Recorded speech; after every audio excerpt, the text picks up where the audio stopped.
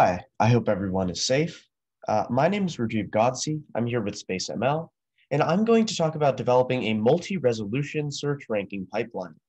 I worked on this project as an AI researcher at SpaceML in conjunction with the NASA Impact team.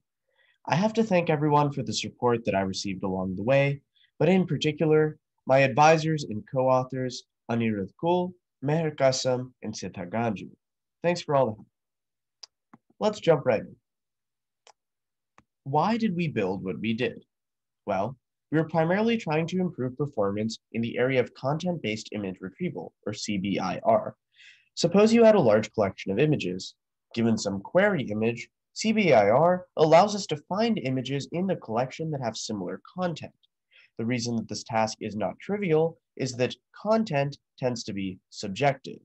The closest pixel for pixel match, for example, might not contain the same category of object within it, so we have to turn to more complicated strategies.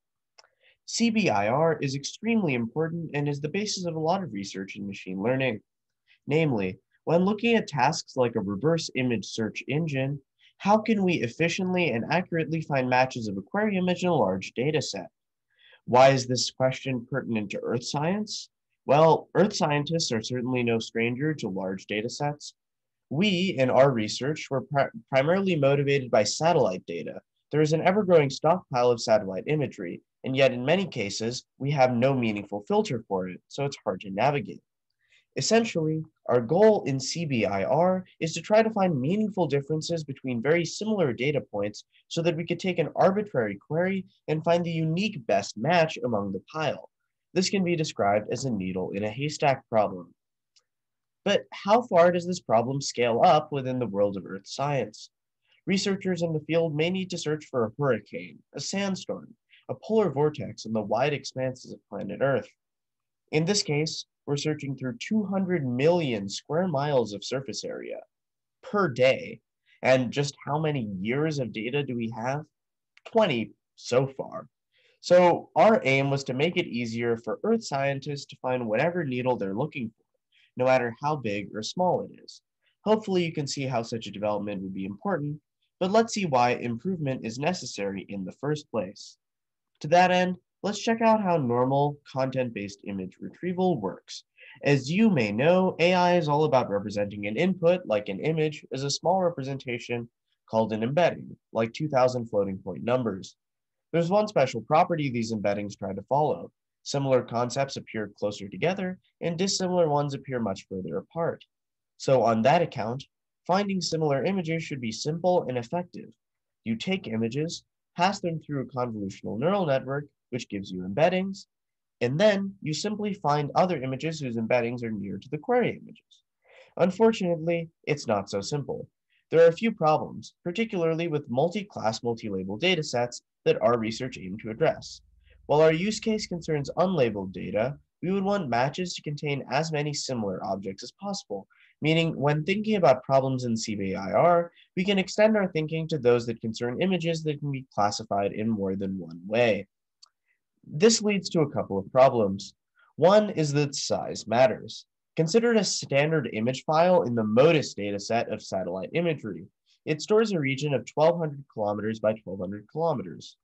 Most AI models compress input to a size of 224 by 224 pixels, which means a lot of details will get smushed away, especially smaller ones. Importantly, some objects are tiny and some are huge in the reference frame of an image.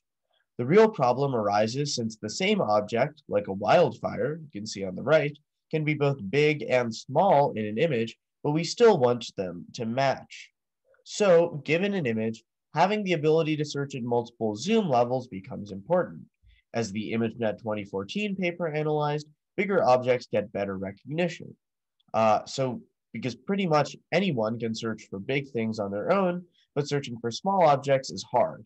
And not every phenomenon is the size of a Category 5 hurricane. The next problem in remote sensing is that a lot can happen in a 1200 by 1200 kilometer plot. There can be multiple phenomena in the same image. Heck, we just escaped 2020 when 5 tropical storms appeared in the Atlantic Ocean at the same time. Again, these two problems are relevant because satellite images are a canonical example of a multi-class, multi-label data set. So we have to worry about both multiple incidents of a particular phenomenon in one frame and the problem of searching for things both big and small. Let's take a concrete example of a high-resolution image. There's a lot of nice details, forest, hills, and yes, a wildfire. Let's say you're interested in finding similar images. One approach is to take the image and divide it into overlapping tiles. Query each tile and aggregate the data in order to get a more complete image of what is going on. This is similar to how Google and Bing take you from billions of web pages on the internet to the top 10 results you see. They work incrementally on a gradually narrower dataset until they produce the top matches in the end. Similarly, we were motivated in wanting to take a bunch of matches that arise from each tile and gradually narrow them down. Hopefully, we can make this a little bit more clear by looking step by step at the way our pipeline worked. In level 1, we broke the image down into tiles. You can look at this simple example and found 100 nearest neighbors for each tile. Those candidates then comprised a candidate list. Then we moved on to level 2. But since many of the level 1 matches will be in the same location, we can group those together in order to reduce the candidate set. Here you can see that if we join data points that are in similar geographic locations, for example, we can further reduce the candidate list. For level 3, we then had to take the candidates and rank them using one of several potential mathematical strategies.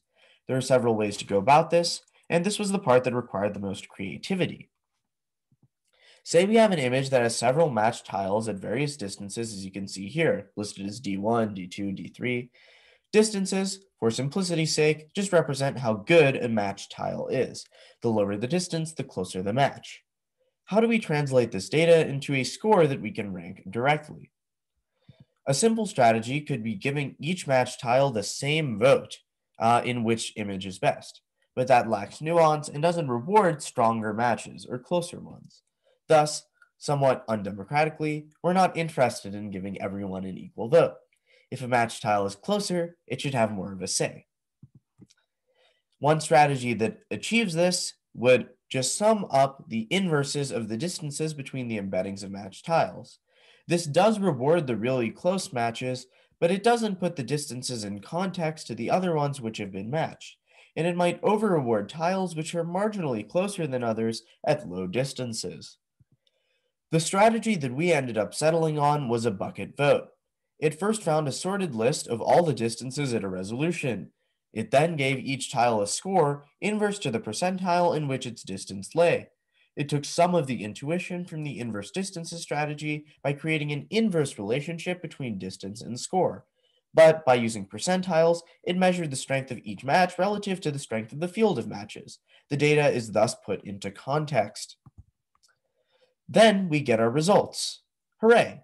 We have thus queried a very large dataset and produced a final output of best matches. Throughout this process, we have a pipeline which gradually narrows down what we're looking for.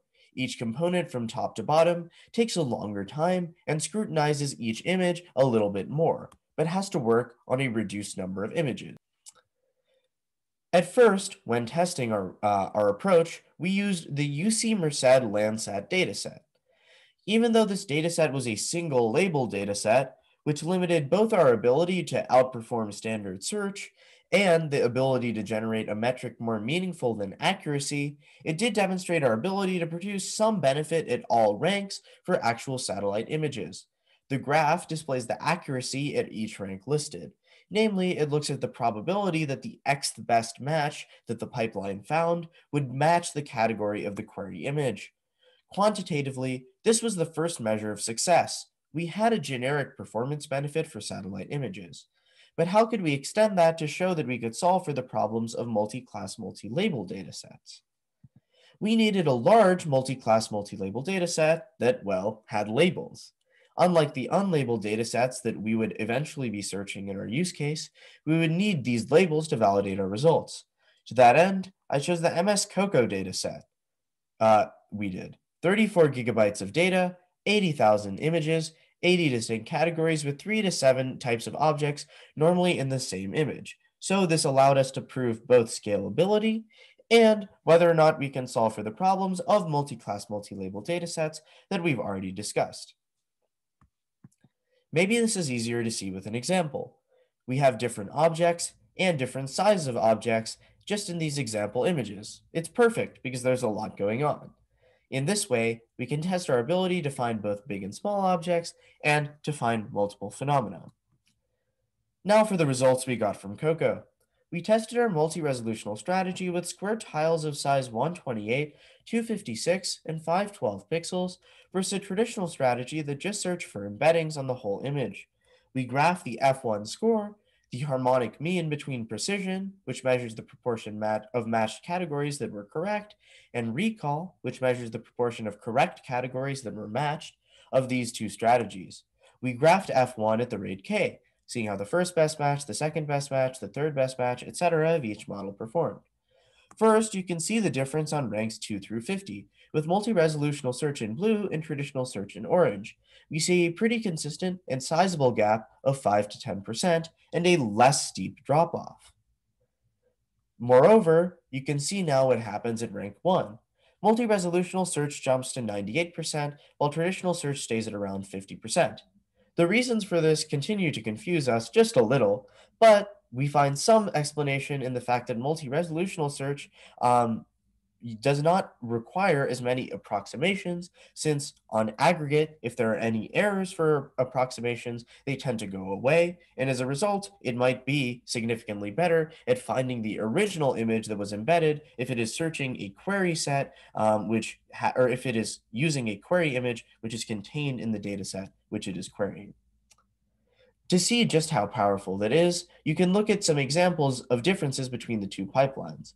We're better able to identify the individual objects in the image as opposed to trying to match the whole image. With multi-resolutional search, we find people, horses, and fields, whereas we just find similar looking images if we use a whole image search. Moreover, we improved on the problem of dual counting.